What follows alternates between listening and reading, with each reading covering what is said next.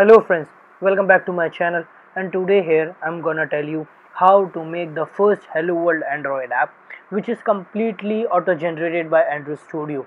You don't need to code for that, just made a new started app and you get the first Hello World app. So let's get started. So here I click on start a new Android Studio project and यहाँ हम application का नाम डालेंगे.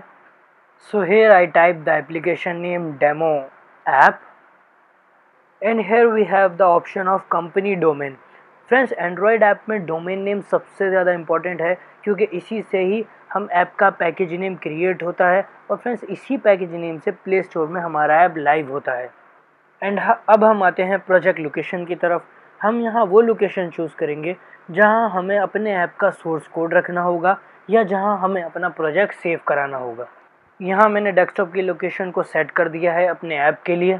So now I click on the next option and यहाँ हमें app की minimum SDK की requirement को चूज़ करना होगा, which means if you want to set your app minimum SDK requirement to API level 15 which is ice cream sandwich, तो आपका app ice cream sandwich से लोअर वर्जन पे काम नहीं करेगा. So I choose API level 15 and here we have two options also, where and TV, but we don't need these options at this time, so we leave these options. Now we click on next option and जैसा कि आप लोग देख सकते हैं यहाँ बहुत सारी एक्टिविटीज़ शो हो रही हैं. Basic activity, empty activity, full screen activity and a lot more. But अभी मैं यहाँ बेसिक एक्टिविटी को चूज़ करूँगा एंड यहाँ एक्टिविटी नेम जहाँ हम कोडिंग करेंगे एंड लेआउट नेम जहाँ हम एक्टिविटी को डिज़ाइन करेंगे and title here also and menu resource name. And अगर हमें अपनी एक्टिविटी पे फ्रेगमेंट लगाना है तो हम इस ऑप्शन को क्लिक कर देंगे, अदरवाइज हम इसको अनटिक ही छोड़ देंगे. And now I click on finish button. So as you can see the app loading and ग्रेडलिंग started. Friends, app का करेक्टली ग्रेडल होना बहुत ज़रूरी है. अगर ग्रेडलिंग में कोई प्रॉब्लम आती है तो हमारे ऐप में कोई एरर है जो हमें ठीक करनी होती है. ग्रेडलिंग को एक टाइप का कंपाइलिंग प्रोसेस भी कह सकते हैं.